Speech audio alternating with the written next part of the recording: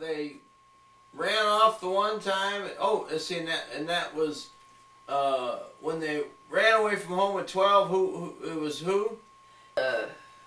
Herb, Charlie, and I can't remember this kid's name. I can think of it, but I can't remember it right now. But he was small, but he had run away about 3 times before that. Ah. And so him and Herb were friends. So it was just him and his kid was going to run away. But they couldn't get rid of Charlie, so they had to take Charlie along. Charlie was a cool white kid. Yeah. He was a pretty noisy kid, though. Yeah. So now that neighbor kid live on Eric also? No, he lived on Cherry. Oh, lived on Cherry. A haircut. Oh.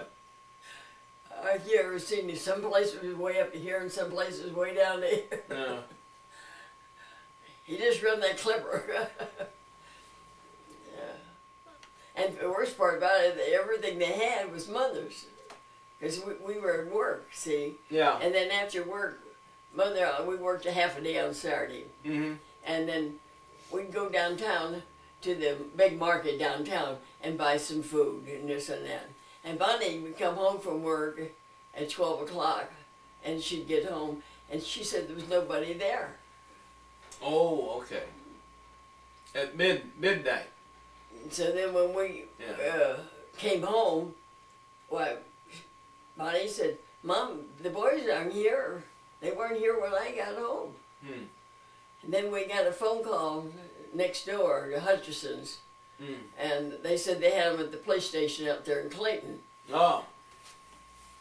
And so she told us, she said they got them in because they stole a lot of things. Oh, okay. But everything they had was Mother's. The money they had was because she gave them